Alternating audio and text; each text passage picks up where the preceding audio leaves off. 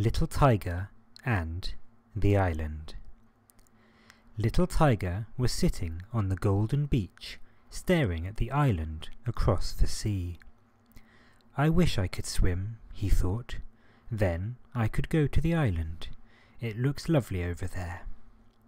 He gazed at the palm trees and the mountains on the island, and stretched one of his paws towards the water, but he didn't put it in. Just then there was a splash, and Little Tiger's friend Turtle popped up out of the sea. "Hello," said Turtle. "I've been to the island. All the flowers are out, and the dolphins are singing." "Oh," said Little Tiger, "I wish I could go." "Of course you can go," said Turtle. "Let's swim across now and have lunch in the secret lagoon."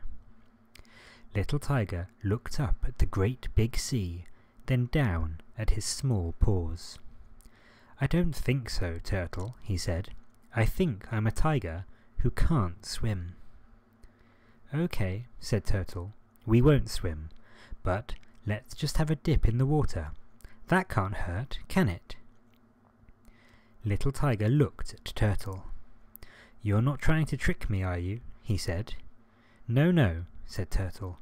"We won't swim, I promise." So Little Tiger stepped slowly into the water.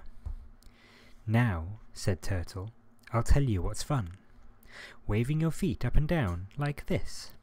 And so Little Tiger tried it. "Yes, I quite like waving my paws," he said. "If only swimming was as simple." "Never mind," said Turtle. "Let's keep doing it." And so Little Tiger kept waving his paws. And as he waved them, he noticed something. "The island seems to be coming closer," he said. "Oh yes," said Turtle. "It's probably swimming. The island likes to swim sometimes. Just keep waving your feet." And so Little Tiger did, and the island came closer and closer and closer, until all of a sudden Little Tiger could feel the warm sand under his paws. "How incredible," he said. "I'm so happy the island decided to swim.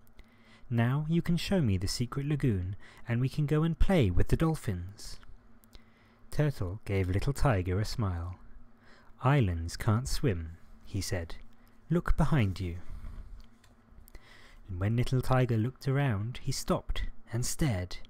The great blue sea was stretching out behind him. Far away in the distance he could see the golden beach where he and Turtle had been sitting just a little while ago. "I don't understand," he said. "We swam to the island," smiled Turtle. "You're a good little swimmer." For a moment Little Tiger didn't know what to say. Then he thought about being cross with Turtle for tricking him.